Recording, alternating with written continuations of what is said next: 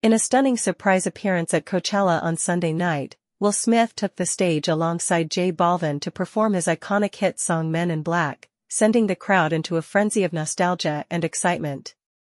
Clad in his trademark sunglasses and a stylish black suit reminiscent of his portrayal in the 1997 smash hit movie, Will evoked nostalgia for his iconic character, Agent J, opposite Tommy Lee Jones, in the science fiction action comedy. The electrifying performance saw Will and Balvin flawlessly rap the catchy tune while surrounded by backup dancers dressed as aliens and a larger-than-life alien head prop, adding to the extraterrestrial atmosphere of the event.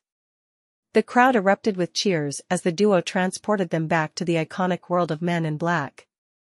To top off the spectacle, Smith was seen wielding the memory eraser device featured in the movie, a nod to the plotline of agents erasing memories of witnesses to alien encounters. The moment was a fitting tribute to the beloved film franchise that has captivated audiences for decades. The original Men in Black film, directed by Barry Sonnenfeld, was a massive success, grossing $250.7 million at the domestic box office. Its popularity led to 3 sequels, including Men in Black 2 in 2002, Men in Black 3 in 2012, and Men in Black International in 2019. While the latter installment was considered a standalone movie set in the same universe, it did not feature Will or Tommy in the lead roles.